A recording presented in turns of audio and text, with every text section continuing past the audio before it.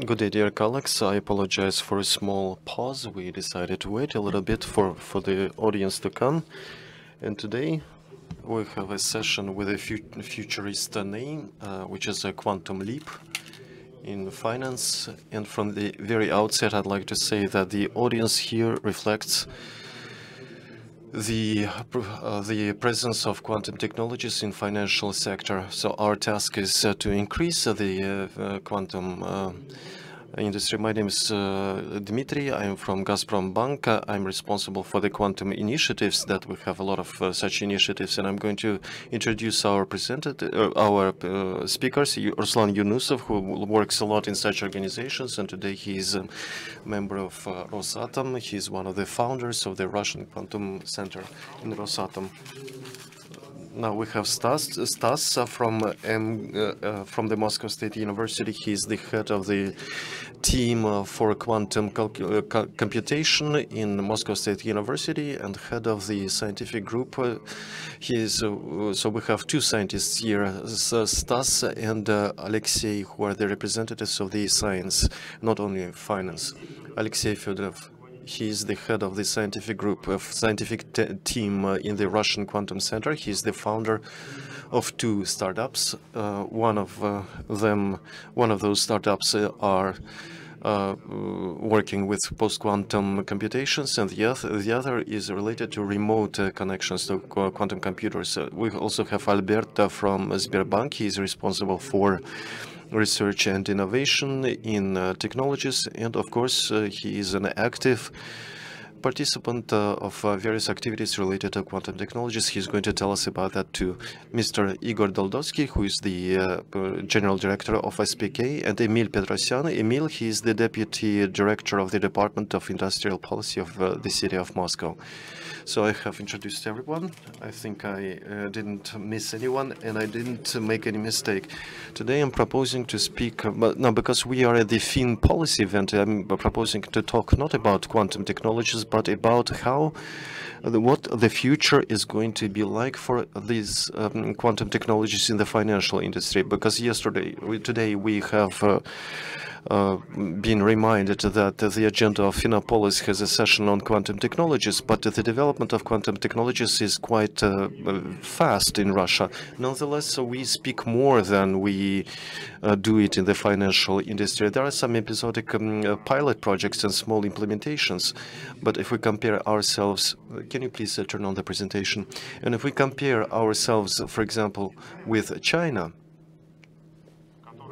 which does not talk much about quantum technologies, but nonetheless they have a big network of quantum communications, and China is one of the leaders in quantum computations. And of course we have things ahead of us to do, and of course we need today to discuss what kind of measures should be adopted so that the quantum technologies in the financial sector can start being implemented.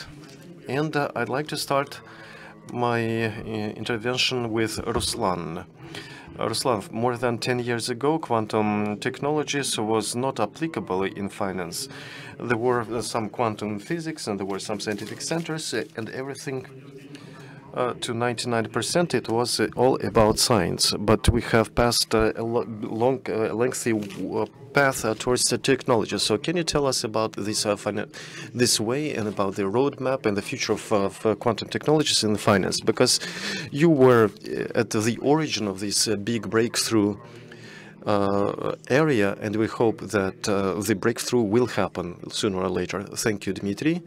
I'm going to tell you just a little bit about the history and tell you some in my imagination whether we will be successful or not in finance. It mostly depends on you, and it depends on the organizers of the FINO policy. It all depends on the regulation. But actually, you're right that 10 years ago, when we just went to different offices and we said, quantum computer is something that we're going to build, and this is, just something very good thing. But they said this is only a fantasy, and somebody said, well, I never heard what is quantum computer. So we had to persuade people that we are not fantasizing, that this is mostly a question of engineering rather than scientific, although there were, of course, some scientific issues. But now, today, you go to the office and then they ask you directly, now tell me, how many qubits do you have there? So we say, wow, you already know what is qubits. So therefore, the progress is very big, and this progress is in the heads of people. Because before, people didn't believe in these technologies at all. They said that this would be like in 50 or 100 years, but now they say this technology is going to be in the near future, and then they say we'll think about it. Just remember, at the St. Petersburg Forum, one of the participants, he said, you know, we are a big company, and here our company is going to be a spectator. We're going to take some popcorn, and we'll see how we are going to develop. And Dmitry was kind of angry. He said, you know, just if everybody buys popcorn and not do anything, then nothing will happen. So when we speak about what happened within 10 years, this happened not in front of our eyes. It happened to us directly, because we were walking everywhere and trying to push these ideas through to people. As a result, we made up a special program for the quantum development of the economy. We defended that program, and beginning from 2020, a national project was launched, which is under the responsibility of Rosatom company. So that is why here I'm representing Rosatom today. And Rosatom is leading the national project on creating a quantum computer. The horizon is up to 2024. By the end of 2024, we have to create 50 to 100 qubits on some platforms. One of such computers is being developed by Stas. He'll tell us if he will be able to make 100 or 50 qubits. I think that we will be able to do it. One of the tasks, one of the questions is why we need to do it. You know, what does quantum computer can do? We can, you know, just demonstrate the quantum advantage if there is a computer for 50 to 100 qubits, and then the quantum computer will be able to resolve it, but supercomputer will not be able to resolve it. But who needs it? Seems like nobody needs it. Actually, people do need it, because this is going to be a breakthrough in technology. Russia is working on that. In the world, there was advantages quantum computers demonstrated already. Currently, we're defending the roadmap of a new program announced by the president, which is the economy of data, and it includes quantum technologies. And within 20 to 30 years, we're planning to build a powerful quantum computer so that tasks which are good for the economy being resolved with a quantum computer. And ultimately, we would like to show the advantages of using quantum computers. Good solutions, it means it's going to be a task which cannot be resolved by supercomputer. And it means it's going to be a good economic effect. What is going to happen in the finance? So is it going to be used in finance? I think it will be used. Because in finance, there are different, you know, optimization, streamlining tasks, different combinatorics, and this can be used with a computer with a powerful computer. But Alexey is going to talk more in detail about it, because he works with algorithms. But this is not fantasizing. This is a measurable horizon of time. This is like an investment horizon. But many things get stuck in the very beginning because of some regulatory issues. Because people say, you know, do things, and afterwards we are going to develop the regulation. But how about, you know, encouraging the agents so that they start using, start playing, and start feeling these technologies in this way? They can accelerate the process of innovation. So this is a difficult question. We don't have a definite answer for that. But if we create a pressure from the bottom, then probably the regulators are going to respond to that. But here it includes not only regulators in finance, it may also include the regulators in other areas. But here in Finopolis, it's mostly about financial regulators. For example, there are some issues related to standardizations on how to make companies to localize the application of Russian. Well, how to make people use localized Russian IT software. Somebody would say that this is not good, you need to create a competition, but imagine that the banking system is switched off, is cut off from the international system. Then the question of whether it's cheaper or not is going to be interrupted. Then people will not think about price anymore. I think this is a question about trust. What is first, a hen or an egg? I mean, in the relations between regulatory and the practical implementation, whether there is a trust on whether it's going to be profitable or not, and this is one of very important questions that we're going to discuss today. The next question is to Stas. Stas is a representative of not simply quantum physicist, but he's also one of the heads of the platforms for the creation of quantum computers based on cold atoms. So can you tell us what is a quantum computer? Because many people, they just don't know what it should look like, and therefore they don't believe that it exists. So this is the first question. And the second, no, Ruslan said that it's very important to find a practical application. Are there any practical applications that could be resolved with the help of quantum computers? Maybe not the computers that are made in Russia, but maybe using the computers that are made somewhere abroad. Are there any financial implementations, whether they can be used on quantum computers? And the most important, so when can we see the computer that would have at least 50 or 100 qubits? Thank you very much. Above all, let me start with that the quantum computer is not just a question of belief. They do exist. They do exist as computational devices, and it's very important because 20 years ago, when I was a second-year student in the University of Physics, and then quantum computation, it was just only a theoretical game, a theoretical toy. There were some experiments, but that was mostly about fundamental science. And working with quantum computers, running some algorithms, this was not realistic back then. And back then, people thought that it was just some kind of scientific fiction. The people were just only thinking about how to make a qubit on a physical hardware, how to use them. But within the 15 years, there is a whole industry that was developed for the past 20 years.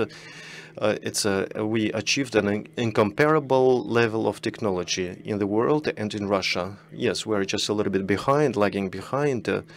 But nonetheless, both abroad and in Russia, the level is absolutely incomparable to what was 20 years ago. And I think that this is a good reason to be optimistic, because if we are able to continue keeping up with the pace, then in 20 years, this technology is going to be absolutely normal, just like any other computers today. Nobody is surprised at the fantastic complexity of those microchips that we are working today every day. But it is absolutely monstrous and colossal. It's a huge way that humanity has passed through a single transistor to microchips that we have today in every single telephone or in a camera. So this is beyond imagination. People were able to do it. People have resolved that engineering tasks. When a lot of people are saying that quantum computer is something impossible and it will never work, then I say, look, guys, if back in the 60s you would say that computational capacity of my device in my pocket is impossible, then I would probably back then would say that it's something impossible. But nonetheless, some impossible things are possible if people really need that. And people who have gathered at this conference, if we are able to persuade you that you need quantum technologies, then you would have all the resources to make it a reality. Now, going back to the real situation, current situation. Actually, quantum computers are different. Just in a couple of minutes, I'm going to show you one of them, the one that we have in our laboratory in Moscow State University. But we have to understand that until now, it is not yet clear which physical platform or basis is going to be the foundation for the large-scale quantum computer that we will have sooner or later. So currently, we're in a situation when there are several competing technologies, and selecting one of them is not yet possible because they have advantages and disadvantages. Maybe they're going to be complementary. And maybe we're going to have different devices that are going to be specific depending on the task. Maybe for financial or investment portfolios, so we're going to use some quantum computers based on one basis. And for other types of tasks, we're going to use a device of a different type. In quantum chemistry, they could use a device of a different type with an absolutely different physical nature of the information carrier. This is currently very difficult to predict. But what we know for sure is that we are living in the epoch epoch of quantum advantage, quantum superiority. And Ruslan, I believe that this is a very important step, because before people believed that even this was not possible, would not be possible. There are a lot of people who are skeptic, who do not believe in the quantum system of a complexity that would enable us to calculate, which is not calculatable using, just classical computer. So our task is now to make some useful calculation, useful computation, and Alexey is going to talk about it more in detail. I'm not going to steal his time, but let me show you the quantum computer that we have in our laboratory. Just today in the morning, I recorded a small video right on the telephone in my laboratory, so just look at it. This is the laboratory in the center of quantum. This is the computer in the center in the laboratory, which is being built. This is a special vacuum system that you can see, inside which there is a lens which creates an array of vacuum traps. These are special, traps that catch single atoms, and then using single atoms we encode informations or qubits, and in our case we use rubidium. So the whole structure that you saw on this table, those are lasers that are used to cool down this rubidium so that it could be trapped into traps. And on the screen you can see picture with the displays with the monitors, because what you can see that it traps atoms and then it creates structures, and then you can address those places, and then you can make some quantum operations using these atoms. Now, it is a computational thing, because this whole structure is a processor that is being controlled through a classical computer. So this, what you see, is an interface for the operator, which was made for a person to read, for a programmer to read. But actually the whole system is, the whole system, it supports programming languages, which was developed by such companies as IBM. All the developers are trying to ensure compatibility, and we're also just trying to ensure compatibility with such language as QASM. And having libraries on the internet, we can program this computer. But here we have to understand that quantum computer is not some kind of next generation computational device. It's a device. It's actually a special computational device for specialized tasks, not for general purpose tasks. In finance, also, there are these type of tasks. There are these types of tasks which require a large number of calculations, for which it is not, for which there are no effective classical algorithms. But improvement of such tasks, improvement of the precision, even maybe by a little, may have a huge financial effect. And for this purpose, we are creating this type of coprocessors. Well, this is impressive what we see on this video. It seems just like, it's a big pile of different lenses on the table. Nobody believes that they interact, but actually these things do work within the framework of the roadmap, as far as I know. And this technology has already been presented. How many qubits is it? 16 qubits. It was last year, and this year we are towards the way to 20 qubits.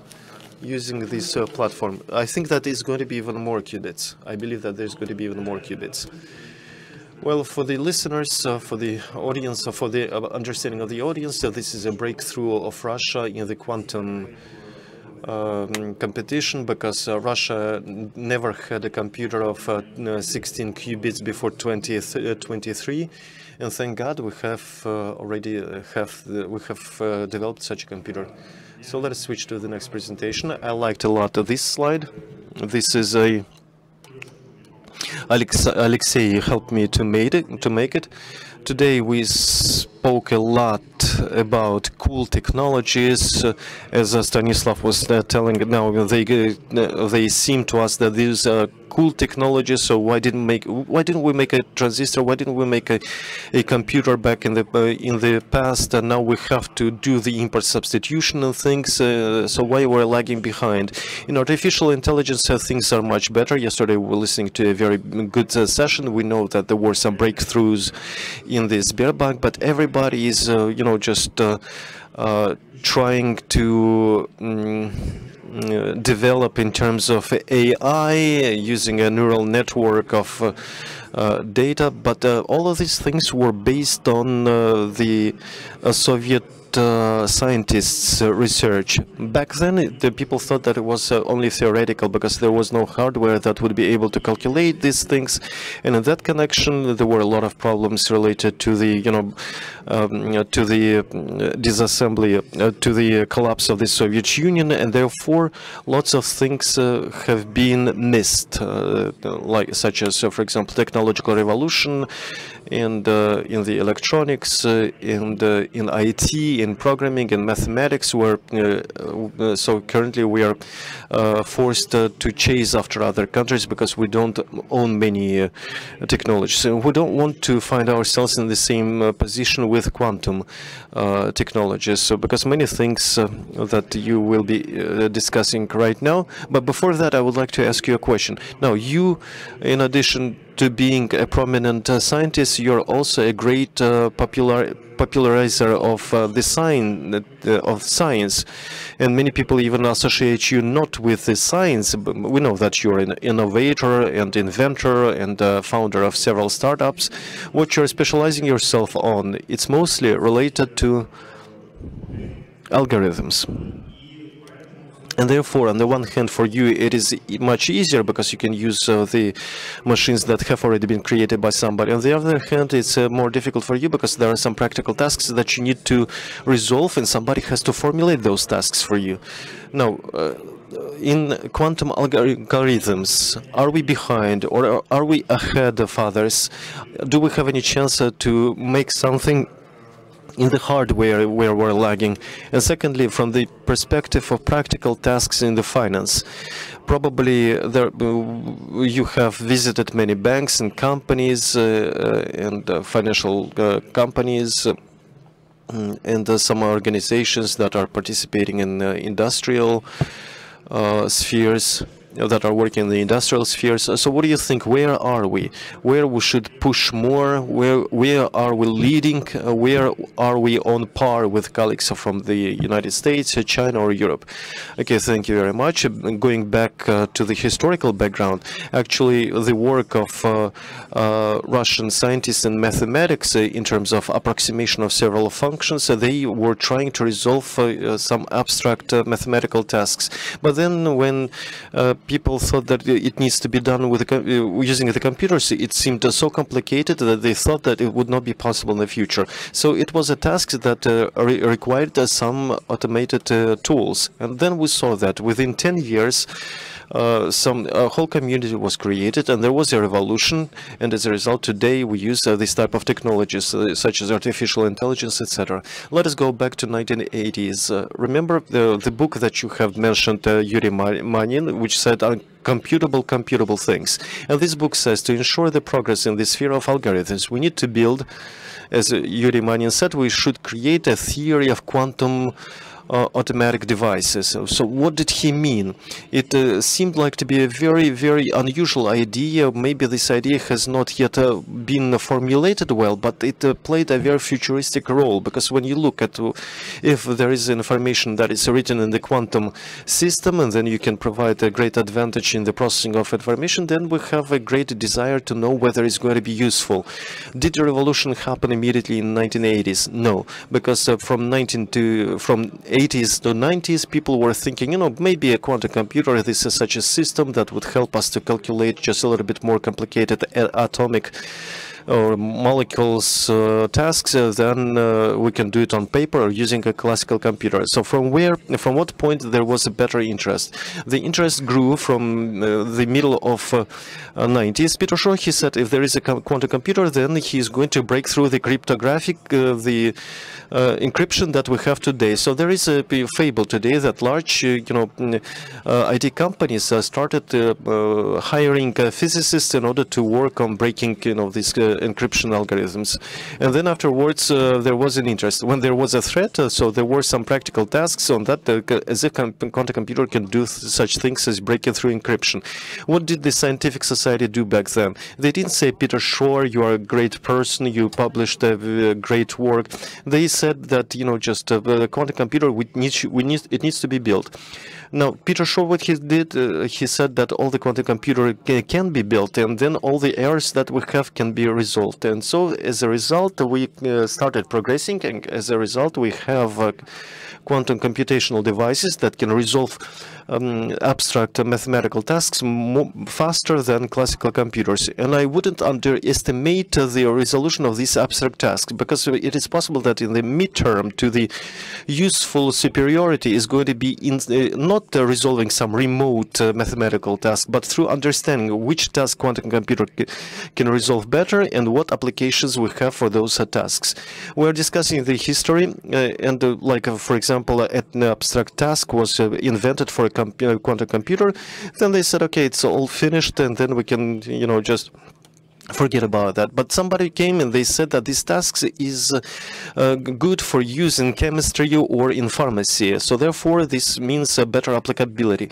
So in addition to the interests of businesses and other organizations, all the key achievements in the physics of quantum technologies are there is a consortium because it works well, and these are the scientific applications that, and back in all the tasks, all the stories were dedicated to abstract application of quantum technologies. So the quantum technologies topic is being considered by us. Laureates are going to be announced on the 19th of December, so there's going to be a reward given, and I invite you to watch it because it's a very interesting achievements that we have, including the quantum technologies.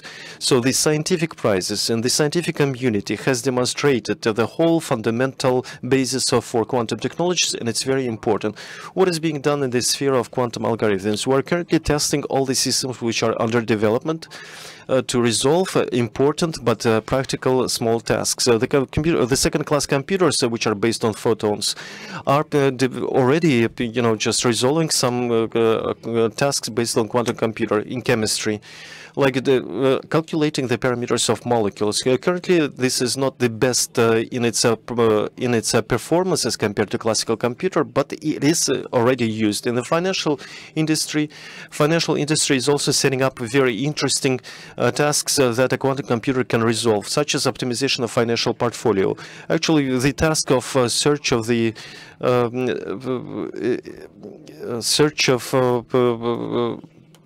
in the quantum computer is equivalent to the search of optimal solutions in finance. It's a task of scoring. And many models of scoring, portfolio scoring, are based on quantum technologies. And quantum technologies can improve these models. So the possibility for improving related to processing data or modeling the data. And today, all the large investment banks do not simply invest into quantum technologies. They have whole departments inside the banks. Look at any investment bank, and with a very big probability they may already have agenda on how they're going to use a quantum computer.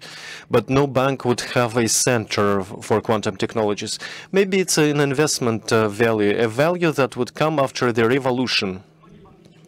Many banks have run into a situation, as it was written in many articles, that there was a small delay in understanding the role of artificial intelligence. And when the technology was at a very high level, they had to hire expensive specialists and invest in that at high price. Currently, there is a chance for investing at a lower price.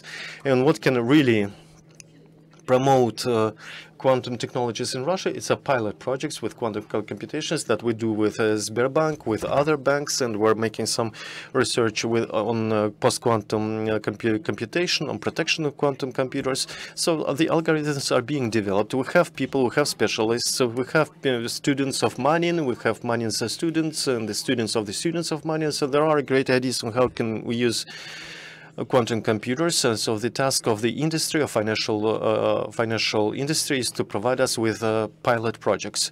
Now, dear bankers, please join it, because we have here bankers who so there is a great task on launching pilot projects in financial sphere. But back then, in 50s or in 60s, when the electronics just only started developing, it's very important to have a business order, business tasks for understanding these technologies. Question to Emil, Petrosyan. In July, we had the Forum of Future Technologies, a presidential event at which the Sergei Semyonovich, mayor of Moscow, announced the creation of Moscow Quantum Cluster.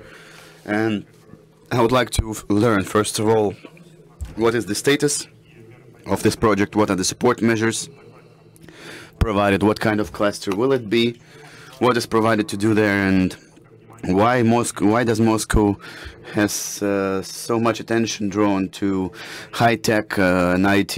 When we announced this project, it was quite a large-scale one. What do you plan to do within the framework of this project? And please, if we can, put up the presentation on the screen. Good day to you. Big thanks to you, Dmitry. Can I take the clicker off of you, if I may, please?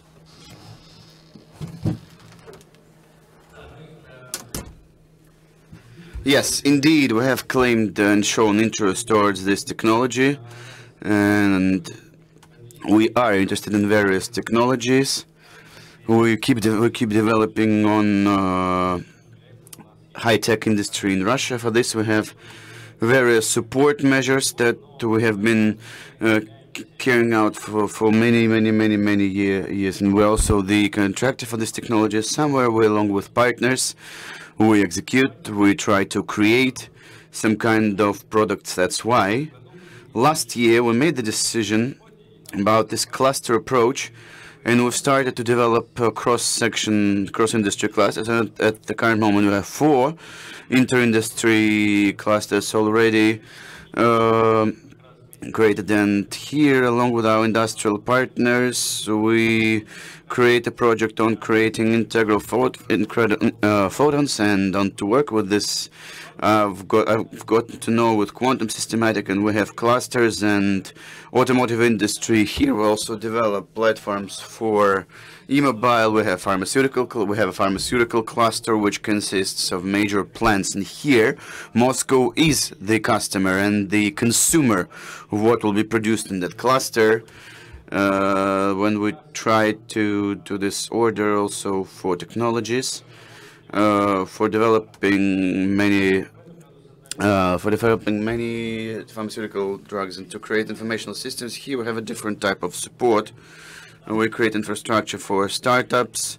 In the collective center, it's an educational center, and when we move in this area, we understand that this infrastructure is very important for the creation of industries. And we have here quantum fields that needs certain infrastructure.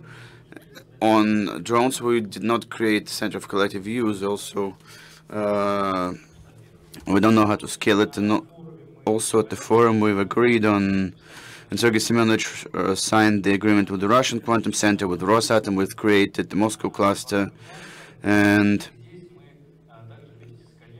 here we, together with colleagues, together with Ruslan, plan to develop the infrastructure, first of all, on the basis of Skolkovo, and aimed at development of new projects, the startups for development in the center of quantum technologies. And we also got to know this topic. We'll take a look at this field, and this is the solution that's needed to solve the tasks of. We also need that it's important to scale, and also we need to communicate to the youth first of all, maybe even to the kids first of all, that we say that these technologies will be used in 5 and 10 years, and it's very important now that people would get to more of this kind of ideas and topics to start training, because this is something that will be used in the future. And I was with Stanislav in his cellar of the MSU, where we have this amazing round table, and I think that I've even stood on this table and I thought that I kicked back progress for 20 years, but it was a special table. I broke nothing. So I came to know this, and colleagues and I came there, and we started to think how can we use this in the city. And then we got to know Ruslan and Alexey. Colleagues told us that here we had several areas and fields that where can quantum technologies be applied, and also to start using them to create some interesting tasks, and then to also try doing it at specific examples, and to do data protection. And we'll think on today whether we have our own payment tools and products. I also think that from the point of view we can look at this and see some mechanisms, and we can do it in detail and specifically. Also would like to know how quantum technologies can be used in optimizing traffics, for solving city tasks related to unloading the project, and to optimize the projects of our public transport, and we also have some technologies that are finished already and they will be tested, and I think that in the coming time the projects that we've outlined will postpone a little bit and we'll start doing them. It's everything that's related to video stream. I think that quantum technologies will allow us to quicker and better analyze the same images, to look for people in the traffic, to look for some tasks. And here we use different tools related to AI, and the ones that we can use is very easy to understand that quantum calculations, quantum technologies will allow to increase the efficiency of these processes that can be used in this field. Of course, it's the education. In education, most of all, we need to use these technologies in order for our future children, for our future scientists to be able to touch this story. And then Moscow Quantum Cluster will further create this infrastructure in process, and in the process of building this, we plan to introduce these technologies into the city environment. It seems to me that out of all the support measures that can be there, from my point of view, it's very important that we can't start it with benefits, but if you don't have any field for using it, then it will not be done. And getting back to the cluster, to the last thesis, I think that this approach that we are using now in all the clusters, we use the sub-economic cluster, and it allows us to do an inter-cluster story. And the products that we develop under the framework of the Moscow Photon cluster, we work with this thematic, and together with colleagues in the Ministry of Economic Development, we work on this model that's connected to the development of drones, and we calculate on this information, and we actively work on this project to develop. We need to open up our sky for drones, and we need to regulate it if there is some software, some links and connections, and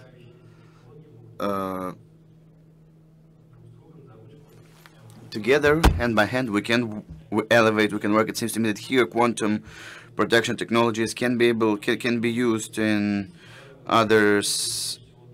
When we create a synergy of demands, we plan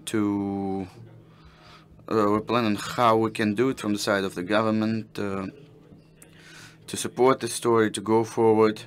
Once again, I'll repeat myself, if we think about various technologies that we have, the quantum technologies, that's of course. Yes, thank you very much. I would also like to note the level of preparation and training, because from the moment when the cloud was announced up to the current moment, it's only 6 months that have passed, and you articulate a lot of practical tasks, and a lot of companies that we work with in several years were unable to do so. This amount of real tasks that is required, first of all, to solve for the population, to increase the longevity of life. They all have their own application and use. The use of quantum technologies is possible. First of all, colleagues from Quantum Center, I hope that startups that will be born in quantum clusters, first of all, it's the needs of the city, the needs of the citizens of such a megapolis, and we've tried some solutions on this to continue work in data protection. It's one of the very promising. Solution, and here we will thank you for doing these clusters, for building them. And now a question to Albert. Albert, we all, especially yesterday, especially recently, know that Sberbank is working a lot on artificial intelligence and a lot of breakthrough solutions.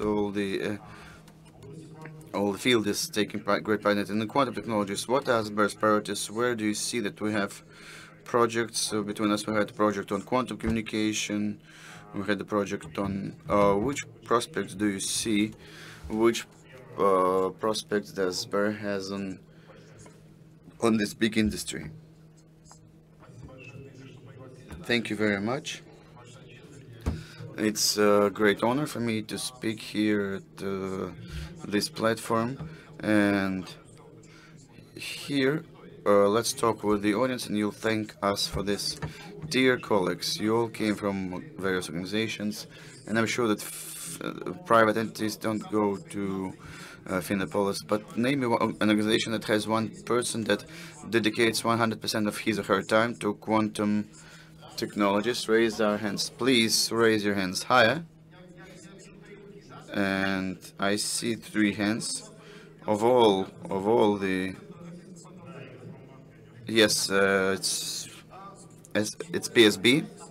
Not only. It all starts with us dedicating to a task, and in this regard, Russian Quantum Center of MSU, Gazprombank. We need to say big thanks that Ruslan Yunusov in the beginning of his presentation said that we did a lot to develop it. You're doing fine, you're doing nice. And our first project in Sberbank was on quantum encryption many years ago. When I came to Sberbank, I think that I was signing the closing documents for this, and it is done. But let's ask ourselves a different question, a rhetorical one. Why are we here? And why are we here in this room? And why are we discussing financial quantum leap? Quantum Leap, you know this movie? Why? It was not called because we did a lot of quantum technologies. I don't agree with it, and it's not because of that.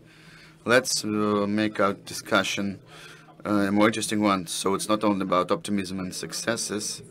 We can imagine that quantum technologies did a step forward, and I think that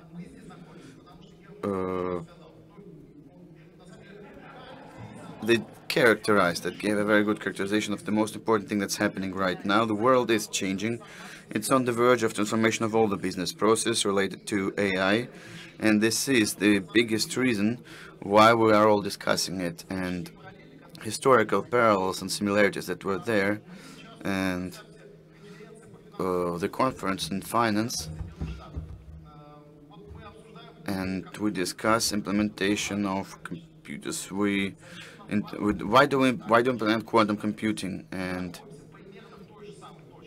we're at the very same point, just as over 100 years before, when we're thinking on whether we do need computers. The same goes for quantum calculation, because real revolution is not in quantum. Real revolution is artificial intelligence and quantum computing. And the people who were involved with artificial intelligence did not feel it before they started to have this generative artificial intelligence and open AI. Why? Because it seems that there is no end to the growth of artificial intelligence at the current moment. The scientists see nothing of sorts. So, however, the amount of investment that we would invest in our data centers to generate this artificial intelligence, and we do so to increase the quality of models, and the most high quality artificial intelligence is done by those who invested the most billions in this investment furnaces. We spend approximately 15% of all the energy generated in the world on these data centers. I think that generative artificial intelligence will amount to an even higher share, and so it means that leadership belongs to the people who invest the more. And how can we do it so that we undermine it all? And in reality, we find out that it's a big surprise. Those who are doing so well in quantum technologies and quantum field have the opportunity to do everything but cheaper. It's clear. So it is a different paradigm of approach to calculations and computing, and that's why we're here today, because we have transformation of the world from the point of view of business process. We have artificial intelligence that is one of the engines for this transformation, and there's also an opportunity to undermine this. So this is the most important reason why we're all here now in this very room, and it's very important to understand. So let's move on to the next one. The story does not end on this. And why is it so interesting to us? Who bought H100? You know how many H100s we have in Russia? GPU? Hundreds. OpenAI has tens of thousands. And all the vendors together have decades, if not hundreds of thousands. There are no more orders placed on NVIDIA, even from China. This is the resource that generative intelligence works on, and it's unavailable to us. Surprise, surprise. We can do it all we can do the same thing using quantum computing. Well, not exactly the same thing, but some very important elements. So I continue to work with robotics. There is this thing in robotics that's called exoskeletons. Some of you might have heard about them. So, quantum computing is the exoskeleton for our regular computing. It's not something that will replace them. It seems to me that we haven't touched on this topic yet, but we still need to understand quantum computing is not a replacement to traditional computing. For decades, we will not have quantum computing like GPU, CPU, and others, and this is an exoskeleton. Using the words of Steve Jobs, it's a bicycle for the regular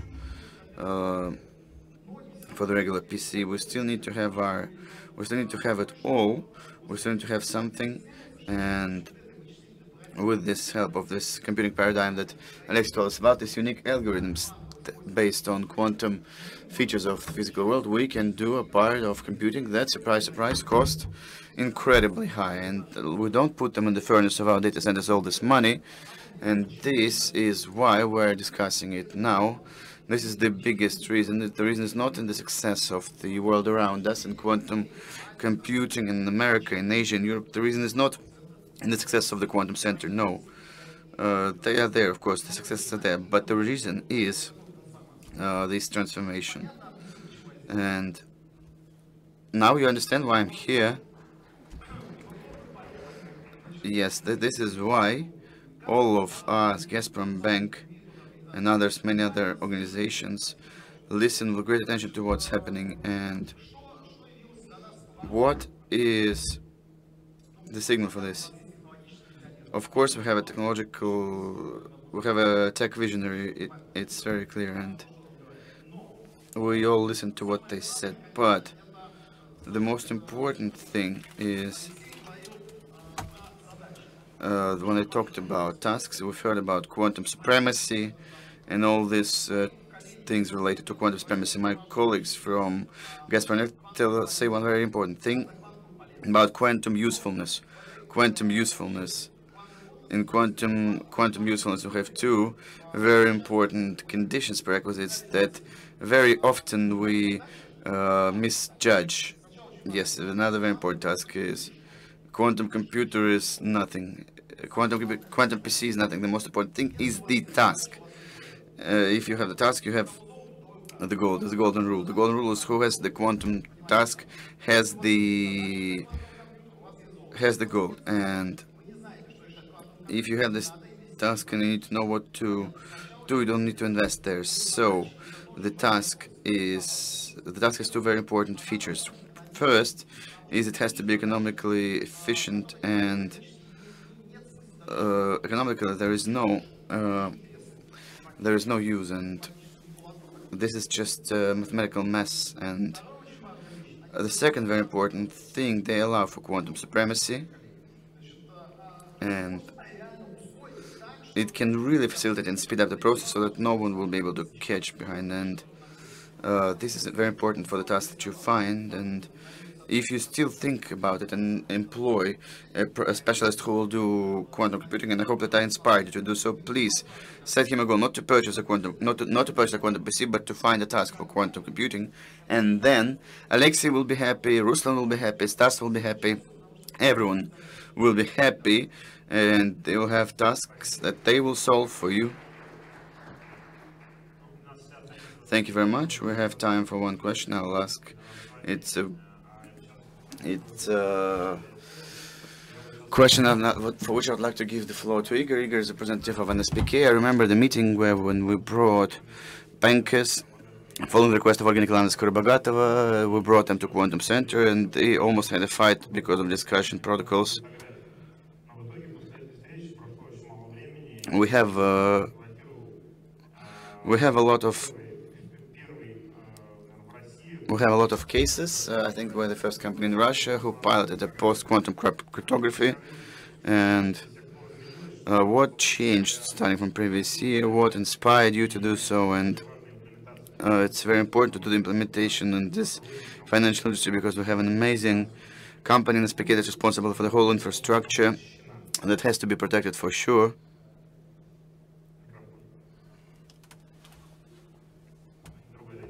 Please, someone give the floor to them.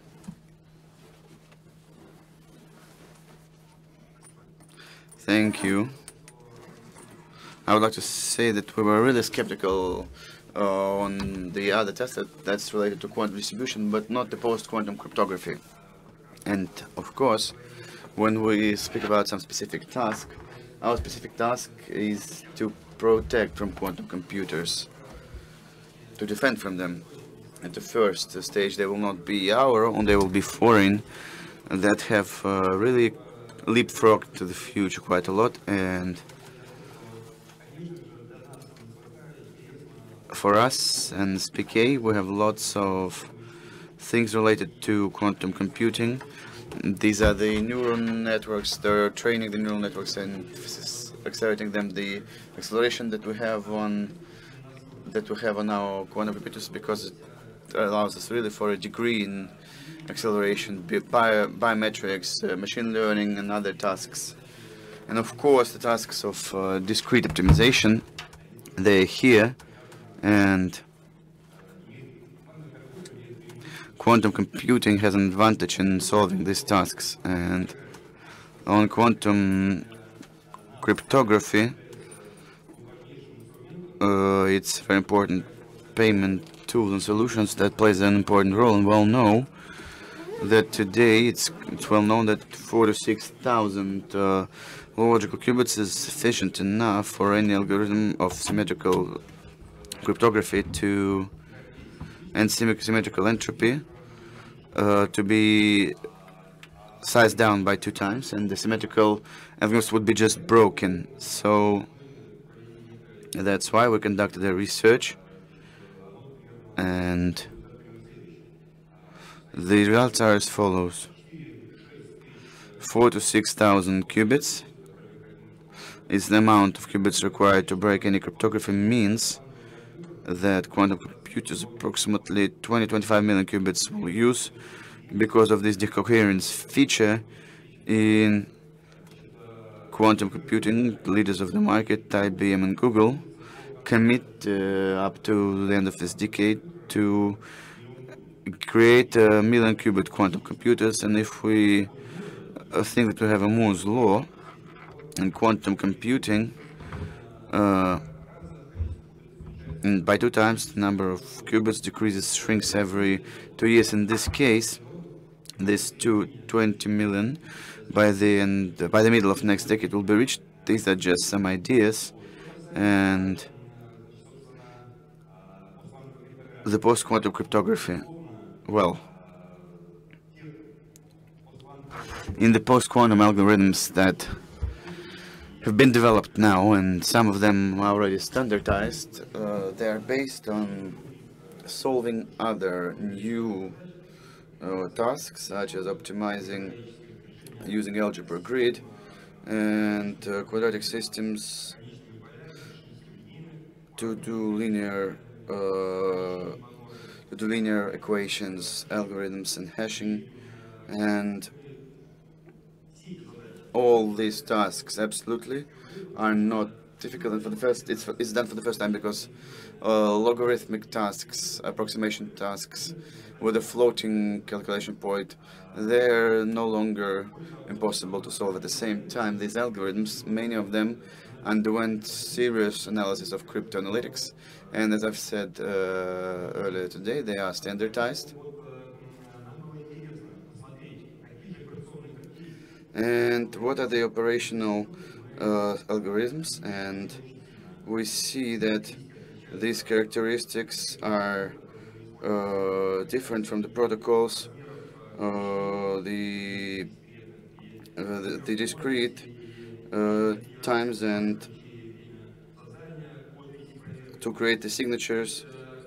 These are the different algorithms, and we decided to try them on our information systems, and along with other companies, we've taken a look at how these algorithms will be used in how will they be used in systems for banks to talk with the payment options. And we've replaced algorithms that are used now in this semi-test regime, and they're used in one of the post-quantum algorithms, and they're used for encapsulation of the key. And we will also add Kyber algorithms, that is the standard for the topic. So